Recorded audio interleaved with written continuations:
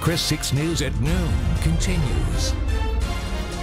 Well, good afternoon. What month is this? Yes, it is still October. It's hard to believe it and how it feels outside. That wind has been awfully cold this morning. And a live look here from our CCRV weather bug. You can see it's 51 now. That sunshine's helping us out, warming it up. With a 15-mile-an-hour wind. We dropped to 42 this morning in Corpus Christi, so it's nice to see those temperatures coming up a little, but that wind is still cold.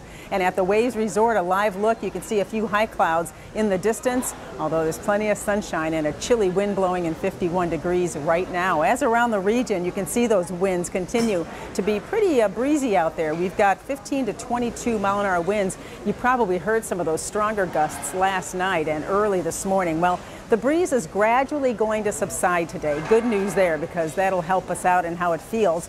But you can see on Future Tracker here this afternoon at 2 o'clock, we still have those rather breezy conditions, 13 to 18-mile-an-hour winds. But those do start to die down as we get into the trick-or-treat hours this evening.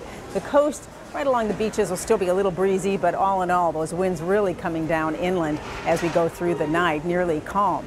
So we'll look at your day planner today. Just keep the jacket handy. You're going to need it. It's cool all day. And as we get into 6 o'clock this evening, that temperature at 56. But of course, once that sun sets, those temperatures are going to drop. And for trick-or-treaters, well, yeah, that coat will probably be needed unless they've got a pretty warm costume.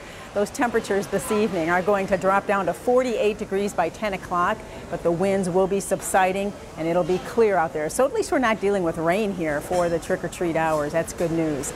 But look at these lows tonight. Now, the record low tonight in Corpus Christi is 39. We're going to get close to that. We drop down to 40 in Corpus Christi tonight, 36 at George West tonight, 38 Alice. It is just going to be cold out there, and even at the beaches in the low to mid 40s with our clear sky. So we have that colder air that's feeding in behind that strong cold front that came through yesterday. Higher pressure continues to build right now, and that's going to gradually shift away from us the next couple of days, and that'll warm us up a little bit. However, our next weaker front, this one right here, that's going to come in Saturday.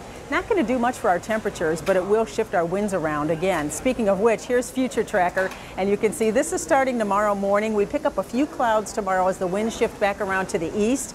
But as we get into Saturday, that next cold front drops in here, shifting our winds back around, and we end up on Saturday with a few clouds and temperatures staying rather mild right through the weekend. We'll start to see rain chances return as another front returns to the area next Tuesday and Wednesday. So the weekend is looking mild with cool nights and lots of sunshine. Here is a look at your NEC Co-op Energy 7-day forecast then. You can see the temperatures slowly rise. We're up to near 70 by the time Saturday and Sunday roll around during the day. Still well below average. Nights stay cool, and then we warm up to near 81 by Tuesday. All right, thank you for that, Sharon.